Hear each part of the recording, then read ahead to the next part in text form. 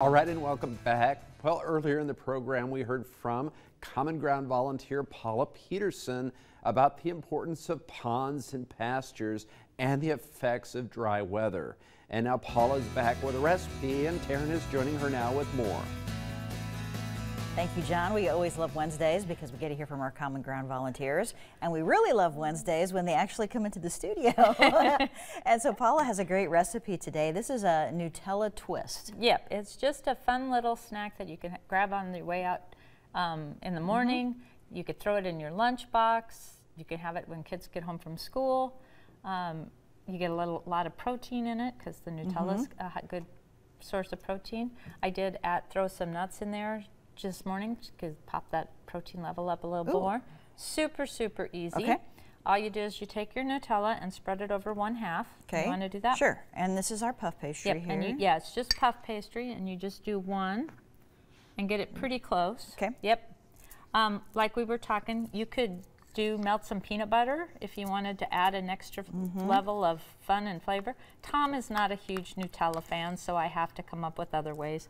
But Jella, the foreign German student that lived with us the first semester, he loved Nutella, and so I wanted to find fun ways to treat him. Get him something different rather than just Nutella on toast. So you wouldn't have to use Nutella. You could you use could use anything. Peanut butter. Yeah. And if you really, I mean, you could do like apple pie filling.